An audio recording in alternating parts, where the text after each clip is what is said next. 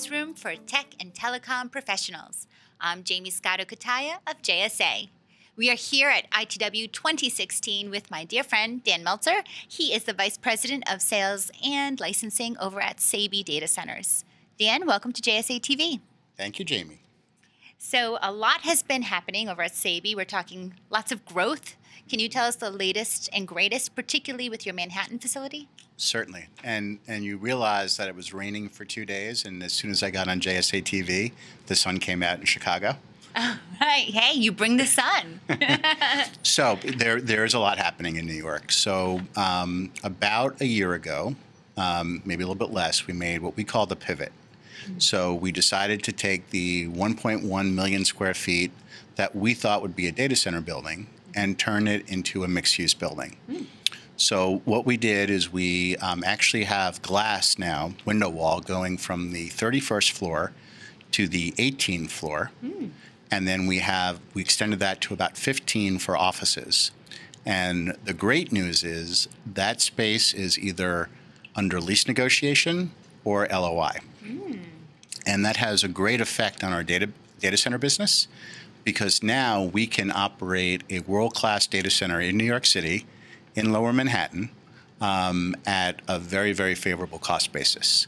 So now, you don't hear that very often. Let me just say, knowing Manhattan and the data center space, key interconnection facilities and data center real estate tends to be extremely expensive. So this hybrid solution is really cost effective, and networks must love that. yes, and we're really very happy in terms of what we've seen from the pivot, and we still have lots of space. That was one of the calling that we had.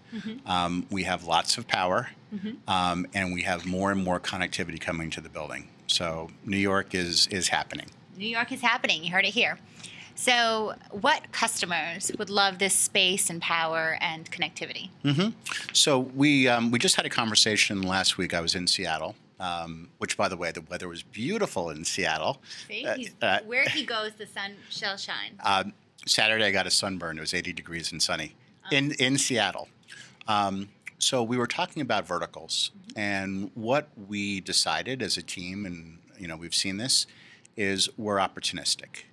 So if you look at our customer base across New York, Ashburn-Tacoma, Seattle, Quincy, and Wenatchee, it really is across the board. We have financial services, we have healthcare, we have the big web properties.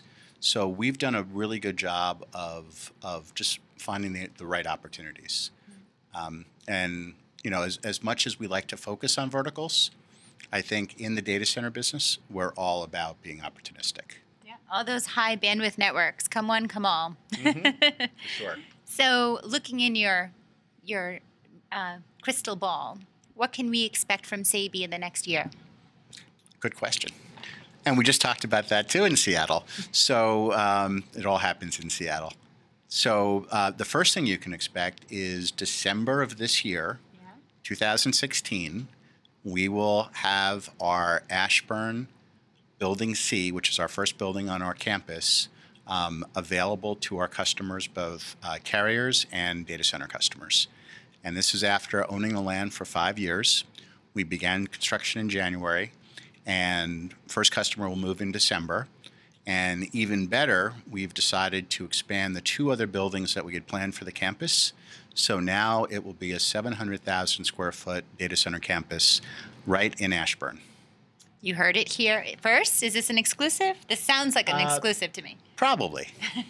But you heard it here on JSA TV. Noted, right? Noted. So for our viewers who I'm sure will be interested, where can they go? So first place is sabeydatacenters.com, and that's S as in Sam, ABEY, datacenters.com. Or you can email me, danm@sabey.com. Dan M at Sabey, SABEY.com. Dan, always a pleasure. You are a dear friend, and I'm so glad you're finally here on JSA TV. What an honor. And thank you, viewers, for tuning in to JSA TV. Happy networking.